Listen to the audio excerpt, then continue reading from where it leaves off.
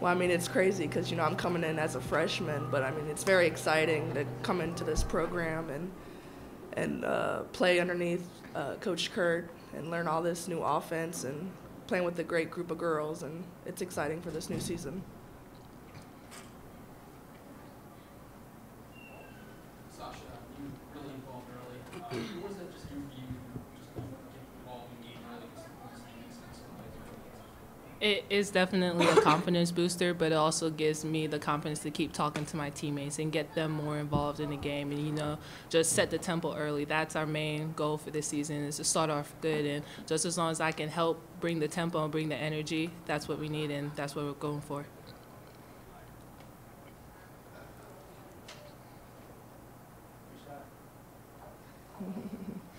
I think I had you guys for something like a 6-minute scoring drought in the field midway through the first half. A couple threes really got you guys back in there, I guess, and Tabitha. What sort of was working for you guys midway through the first half? I think we were playing hard, and our coaches just kept pushing us to find our rhythm, because even though we were playing hard, we were making some dumb mistakes. I missed layups. We were having other things going on. So what we really need to do is have people come in and be more relaxed and still focused and find that balance. And I think that's what we did, and it worked out well for us. But we kept getting stops on the defensive end, and that's, I think, what helped us. I guess how do you sort of praise the defense? Coach really presents with the way defensively in the state.